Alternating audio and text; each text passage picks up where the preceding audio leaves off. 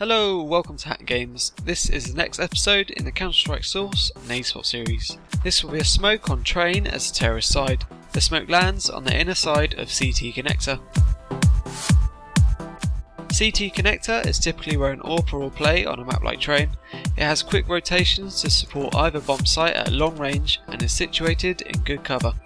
If your team is going to try and take inner, then you can guarantee that the AWPer will rotate and try and shut you down. He has clear visibility of both upper and lower B, making it really hard for you and your teammates to get onto site. Throwing the smoke will block his view completely and give your team the advantage. It takes exactly 10 seconds to bloom, so if your team can time their pushes right, you should be good to go. To throw the smoke, follow these 3 simple steps. Step 1.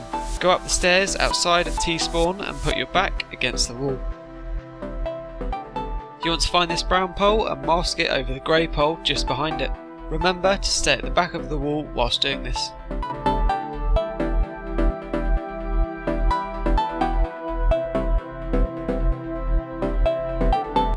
Step 2. Place the top of your timer icon on the black line of the third orange panel.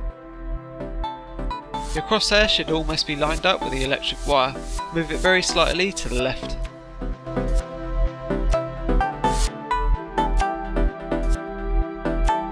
Step 3. Run forwards and throw your smoke just before you hit the railing.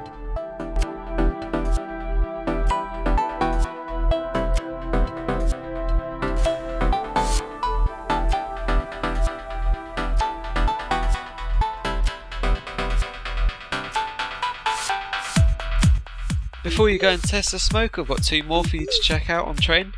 On the left is one for 5 train and on the right is one for Ivy. If you enjoyed this video or learned anything new, I really would appreciate it if you could drop me a thumbs up and subscribe for more Counter-Strike content.